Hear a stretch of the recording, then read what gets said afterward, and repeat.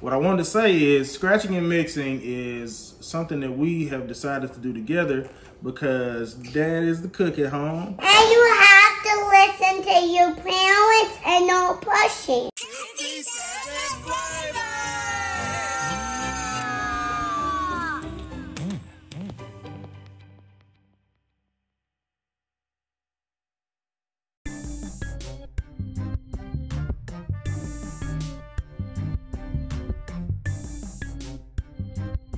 Welcome to this installment of Scratching and Mixing. We call it Scratching and Mixing because we love music, we love hanging out, and we love creating. So this is just our, I guess, homage to the making of music as we make our food. So what today we're going to do is we're going to make vegan cornbread. Riley, do you want to tell them the ingredients? We have to make the sauce so we can cook it. So what is this? Milk. Milk, and it's walnut milk, right? Yeah, walnut milk, and we drink that. We drink that. And then we got syrup. Syrup, yep, agave nectar. And then applesauce. Applesauce, unsweetened applesauce. Then we got, what's this? Oil. Oil. This is cornmeal. Yeah, cornmeal. And what's this? What's this? Flour. Flour. Now you can pick which brands that you want to go with. These are the brands that our home eats goes with. This is for people who are, you know, dairy free, don't eat eggs, can't eat eggs, or you're vegan. This is a very tasty meal. So, or I say meal. This is a tasty portion of the meal. We also have some beans cooking. I won't show you that today, but we will get into how to make the vegan cornbread. Let's go. Let's do it. Now we got our ingredients and we are ready. So, like I said, all our ingredients are vegan friendly. I don't eat dairy, I don't eat eggs. Riley has trouble with dairy. She loves dairy. Do you like cheese? Yes. She likes cheese, but she can't eat it all the time. Mommy eats cheese, so kind of just how we come to the common denominator. We'll just go ahead and make something vegan friendly. And we also touching this. Milk. So we got milk. And syrup. So 2/3 cup of milk. And 1/4 cup of agave nectar. 1/4 cup of applesauce. 3 tablespoons of oil. Salt and baking powder. Yep. Which is 2 teaspoons of baking powder. Half and teaspoon of salt. 1 cup of cornmeal and 1/3 cup of flour. So Riley, start pouring the flour and the cornmeal. So we'll give you all these ingredients again just so you can read it out. But you want to start with your dry ingredients. So we got the flour and the cornmeal. We got the baking powder and the Himalayan salt. Okay. Now we're gonna stir it. Get all the dry ingredients stirred well. Why that's really dry? It's the baking powder. You want to make sure the baking powder is spread well as the salt. You don't want something in areas not as evenly distributed. So we go ahead and get those dry ingredients taken care of. Excuse me. Okay, now we're gonna do the oil. I can do it. Go ahead and do the oil. This is like green slime. We use avocado oil because it has a high heat point. You can use coconut oil if you like, but since we're heating this to 450 degrees, and then with the coconut oil, how it doesn't have a heat point past 350 really, we just use avocado oil. We do not mix it yet. We don't mix it yet. We don't mix it yet, right? We gotta mix in all the other wet ingredients. Applesauce. So we use applesauce as an alternative. Go ahead. Applesauce as an alternative to eggs. So basically the substitution is for 1 egg, which this recipe normally calls for, is a 1/4 cup of applesauce. So another story behind Riley helping me is I'm always in the kitchen. Mommy's working as well. So to kind of give her a little time, we have to bring her in here. Her, it's you. Yeah. I name Ashley and my mommy named Ashley. Oh, okay. We both Ashley. Really? Yep. I thought your name was Riley. No. Okay. So now we got agave nectar. The original recipe calls for, I think, maybe 2 teaspoons of granulated sugar. I don't put granulated sugar in this. I I use agave nectar instead, and I like it a little more sweet, so I did 1/4 of a cup. So here you go. Oh, perfect. But yeah, this helps Riley kind of focus a little bit. As you can see, she's high energy, and anything that's hands-on, she does great at. Now we got our milk. I literally just broke this, so don't judge me. I was trying to dry it off. There's a story behind that. But okay, Riley, go ahead and pour it. Oh. All right, sister girl. Now let me mix it. Okay, remember, I'm gonna get the corners first. Yep. So how you start? You want to start on the outside. Yeah, inside. you can turn on this too. Get out. Yeah, go ahead, tell them. Go ahead, tell them. You have to turn on this too. You can turn on your own if you want to. I help you, my daddy.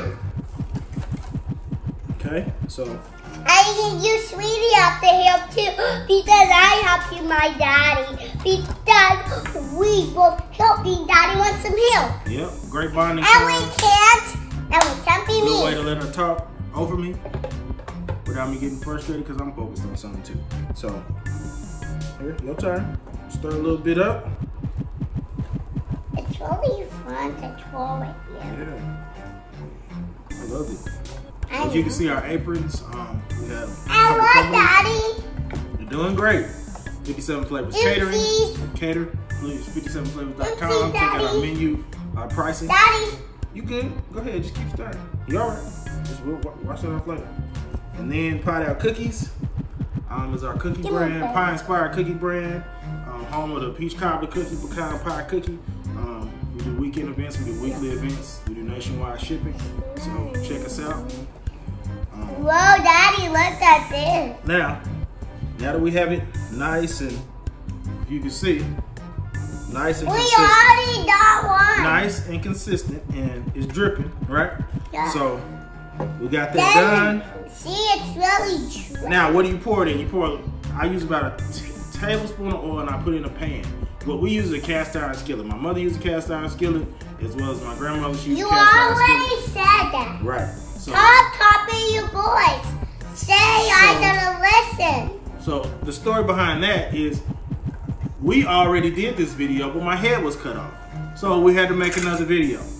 And as you can see, sometimes things happen.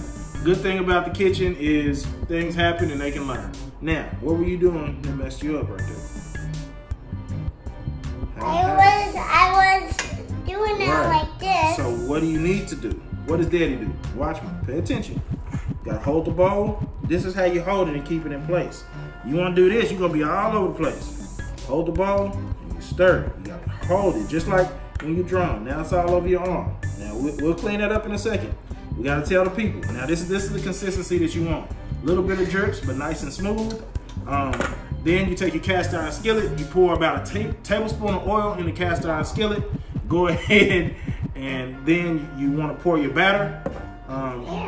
We set our oven to 450 degrees. You put it in there for about 20 minutes. It'll come out, we'll let you know how it goes. All right guys, we're back. Our cornbread is ready. One thing that I was discussing with Riley a second ago, I guess this is a life tip as well as a cooking tip. You have to listen, you have to slow down, and you have to pay attention to what you're doing. So you want to go ahead and listen, whether it's your instructions that you're reading or that you're listening to. You want to make sure that you're hearing everything that the instructions are saying. You want to slow down, you want to take your time. Make sure you have everything in there that you need. Make sure it looks how it needs to look, and you want to pay attention. A recipe may say, you know, cook for 25 minutes, where your oven may be a little hot. Or it may say cook for 25 minutes and your oven may not be as hot. You don't want to take it out and it's not ready. So you need to pay attention to what to look for. So now we have our finished product of our cornbread. Great job, Riley. So Thank you. Good job. So it has a dark outside and it's golden brown inside. Did you want to say anything? Okay. You have to not touch the tiller because it's gonna burn your hand just like I did when just one finger, and then I put my hand right here. And that was not impossible to charge it. I just wanted to see if the tiller is really told for me so it's a charge. Right. So now remember, this is the vegan cornbread. So number one thing that you want to do when I was talking about paying attention, one way that you can check to see if it's done, it may look perfect on the outside, is the cornbread test or the cake test, the bounce test. If you press it, and it doesn't make an impression, it bounces back, it's ready, it's good. Usually you want to do it in the middle, and it's good to go. Now, if you have gas, you might not want to do it with your finger. It's another test. Sure, go ahead. You have to touch it, and when you look this way, when you put this in the oven backwards, you burn your finger. Yeah, you can't just put like it, this. You can't put it in there backwards. You're gonna burn your finger. You know. And you then if you look this way, you're gonna burn your hand, just like this. Right. So now with this, the other test you can do is the toothpick test. You take a toothpick, stick it in the middle. If it comes out clean, it's ready. If it comes out a little wet, there's a little more time to go. All right, now we're gonna cut it. What we gonna cut it with, sister girl? A knife. A big knife. A big knife. Don't cut me with that. I'll try not to. All right, so we're gonna dig in.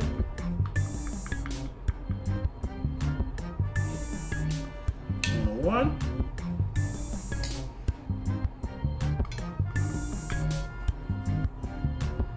I'll say that's the best cut, but it's cool. Get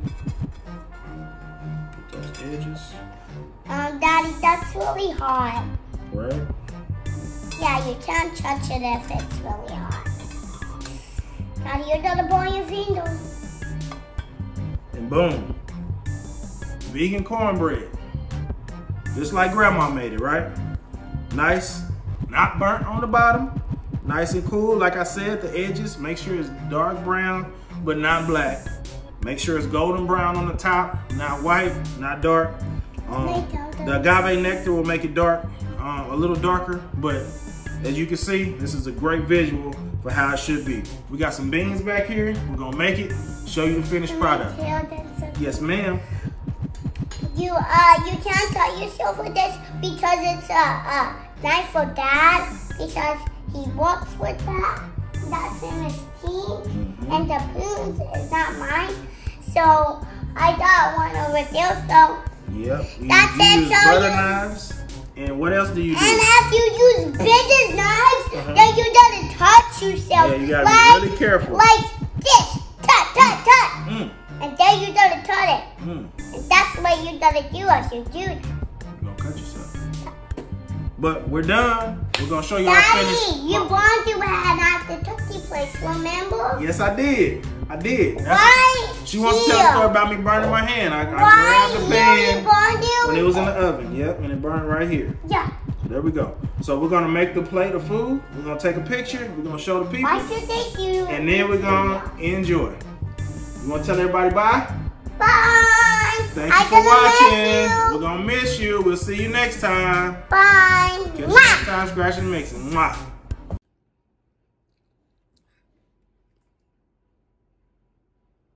These